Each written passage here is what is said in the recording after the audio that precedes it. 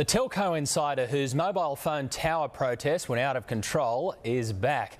Now, he drove a tank down city streets, destroying transmitters to highlight what he saw as dangerous tower emissions. Now, of course, he was sent to jail for that, but the former technician hasn't changed his mind about the health effects of mobile phone towers, and he's preparing another protest.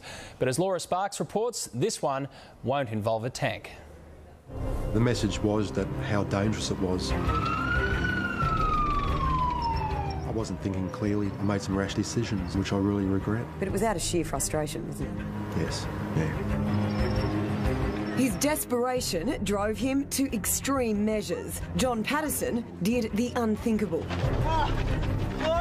He went on a destructive spree in a tank, and now he's paid dearly for his actions. I was proved guilty, and I was jailed for my offences. How dangerous is this office?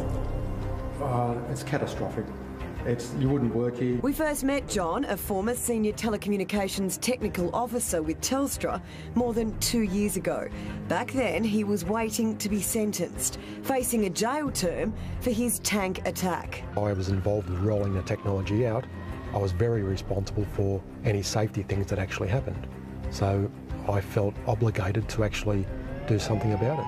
John borrowed his mate's armoured personnel carrier, one of only 2 in the country, and rammed 8 equipment shelters housing transmitters for mobile phone towers. It disrupts the bioelectric system of your body, which is really your brain, your nervous system, how your muscles talk.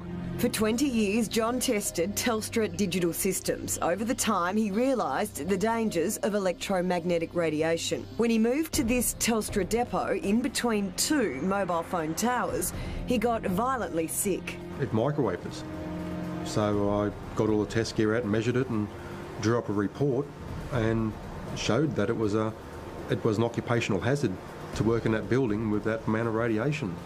And I was immediately removed from service. After taking a voluntary redundancy, John went on to warn every responsible authority. Everyone said I was technically correct, but no one had the power to stand up on my side. People within the industry, they've just misinformed all of the relevant authorities. So if the industry knows mobile phones are so dangerous, don't they have a legal duty of care to tell us? Anyone that realises that it's bad is removed from the industry.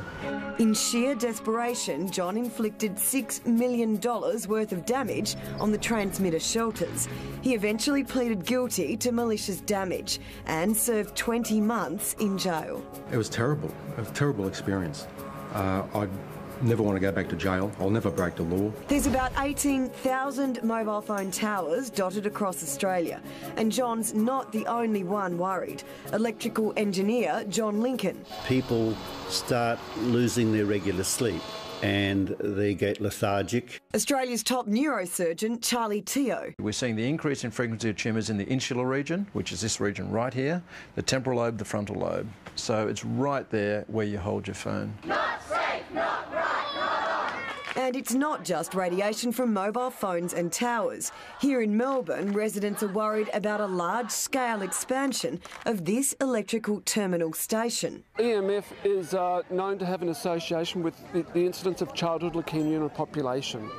So that's electromagnetic fields from high voltage equipment. The Australian Communications and Media Authority says there is no substantiated evidence on adverse health effects from mobile phone towers or mobile phones. But John says it's the accumulation. We're in Sydney Basin, there's probably 10 million phones in Sydney Basin. Then there's all the Wi-Fi is used. There's all of the communications, radio, TV, everything.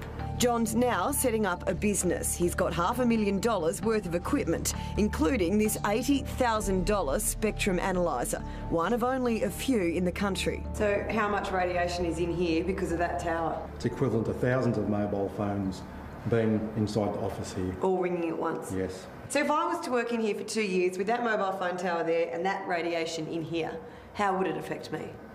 Worst case scenario, bowel cancer, liver cancer, lung, heart, brain problems.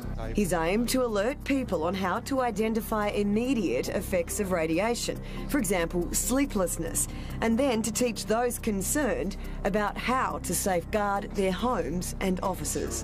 What you shouldn't have plugged in during night time when you're sleeping, just general occupational health and safety.